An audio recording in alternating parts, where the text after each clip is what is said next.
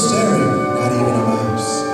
The stockings were hung by the chimney with care and hopes that St. Nicholas soon will be there. The children would nestle all snug in their beds, while visions of sugar plums danced in their heads. And Mom in her kerchief and I in my cap had just settled down for a long winter's nap, when out on the lawn there arose such a clatter.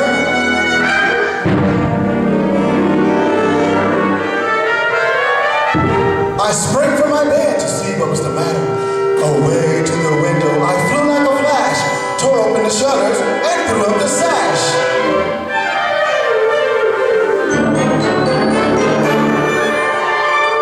The moon on the breast of a new-fallen snow gave a luster of midday to houses below, when what to my wondering eyes should appear but a miniature sleigh and 8 tiny reindeer. With the little old driver so lively and quick, I knew in a moment it must be St. Nick. More rapid than eagles, his coursers they came, and he whistled and shouted and called them by name. Now Dasher, now Dancer, now Prancer and Vixen, on Comet, on Cupid, on Downer and Blitzen.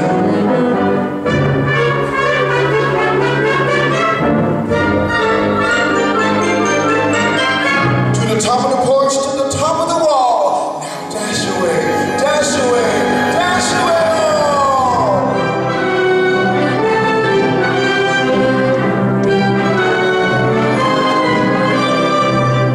As dry leaves that before the wild hurricane fly, when they meet with an obstacle, mount to the sky. So up to the housetop to coursers they flew, with a sleigh full of toys and St. Nicholas too.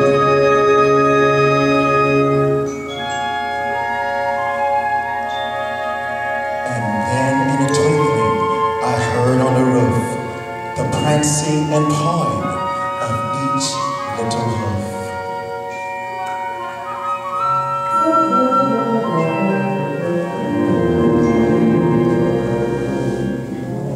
As I drew my head and turning around, down the chimney St. Nicholas came with a bound.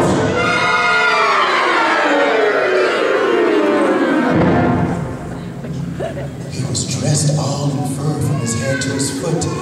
His clothes were all tarnished with the ashes and soot. A bundle of toys he had flung on his back, and he looked like a peddler just opening his pack. His eyes how they twinkled, his dimples how merry. His cheeks were like roses, his nose like a cherry. His droll little mouth was drawn up like a bow, and the beard on his chin was as white as the snow.